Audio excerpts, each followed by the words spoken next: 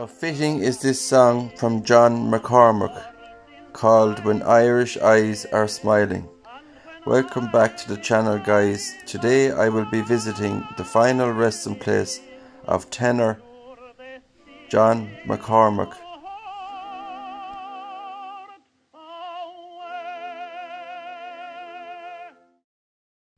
John Francis McCormack was born on the 14th of June 1884 in Athlone, County Westmeath, Ireland, the second son and fifth of the 11 children, 5 of whom died in infancy or childhood, of Andrew McCormack and his wife Hannah Watson.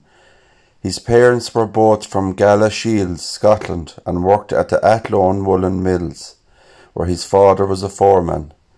He was baptised in St. Mary's Church, Athlone, on the 23rd of June 1884. Fundraising activities on his behalf enabled John McCormack to travel to Italy in 1905 to receive voice training by Vincenzo Sabatini, father of the novelist Raphael Sabatini, in Milan.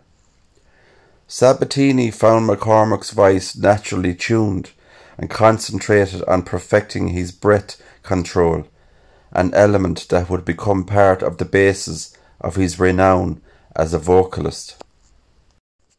In 1906 he made his operatic debut at the Teatro Cibrera, Savona. The next year he began his first important operatic performance at Covent Garden, becoming the theatre's youngest principal tenor. In 1909 he began his career in America. Michael Scott writes that at this stage of his career he should be considered a tenor of the Italian style. In February 1911 McCormack played Lieutenant Paul Morel in the world premiere of Victor Herbert's opera Natoma, with Mary Garden in the title role. Later that year he toured Australia after Dame Nellie Melba engaged him.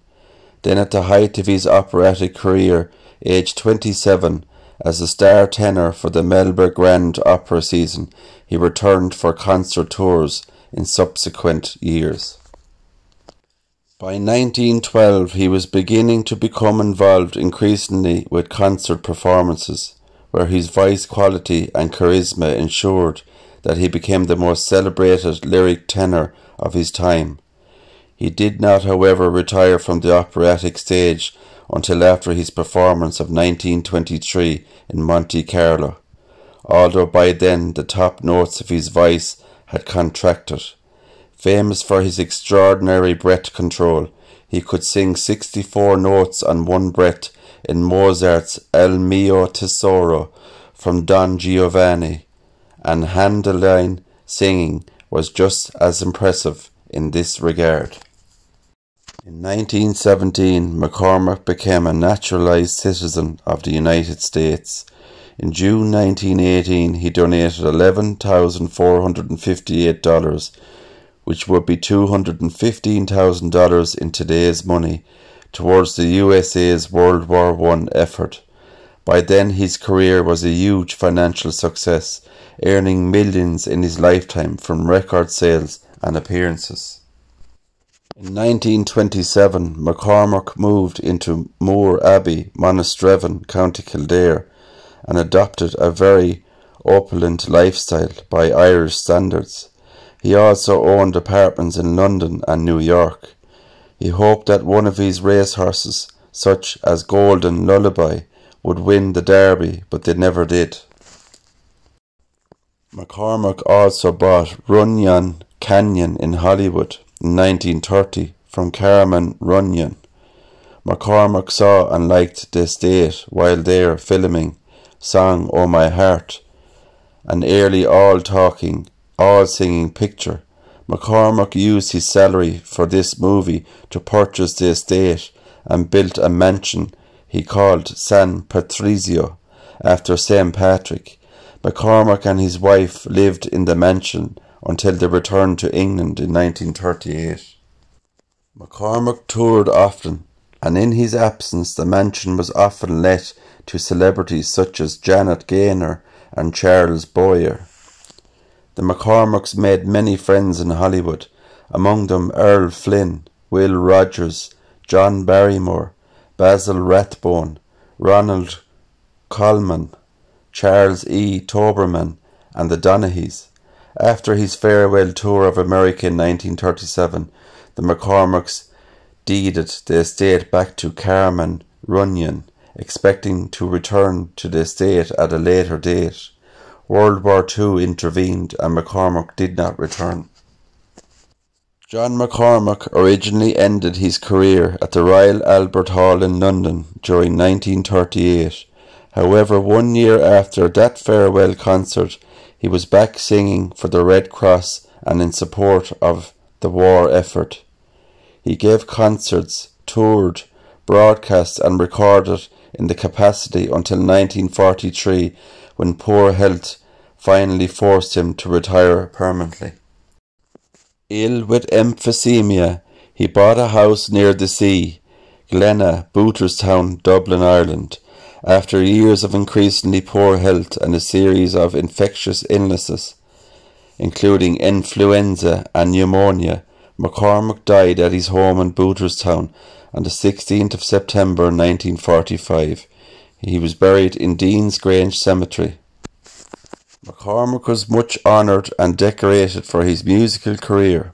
In 1928 he received the title of Papal Count from Pope Pius XI in recognition of his work for Catholic charities.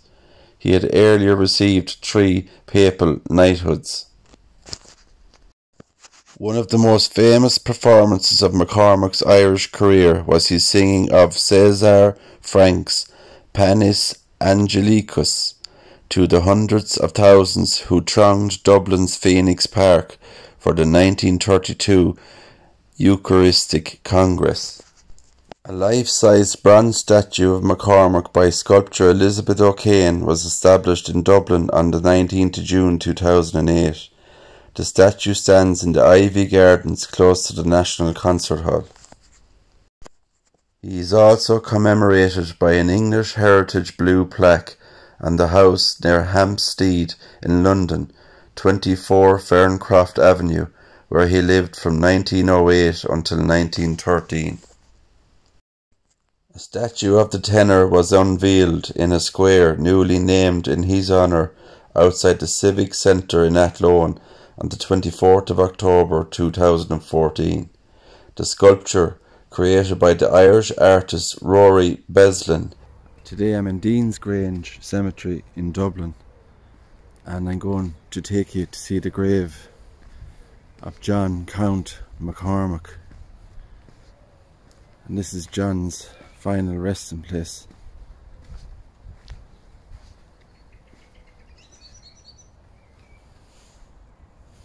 John Count McCormack, 1884 to 1945. John Count McCormack, 1947 to 2016. Carol Ann McCormack, 1942 to 2013. Cyril Count McCormack, 1907 to 1990. And then underneath John's bust, you have Lily Countess McCormack, 1886 to 1971, and a number of family names: Edward Pike, 1942 to 2016, Gwendolyn McCormack Pike, 1908 to 1996,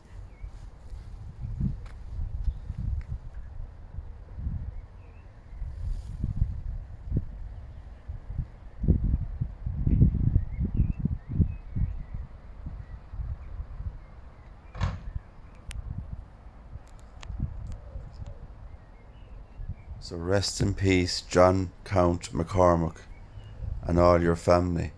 And thank you for the wonderful music you brought to the world and your rare talent.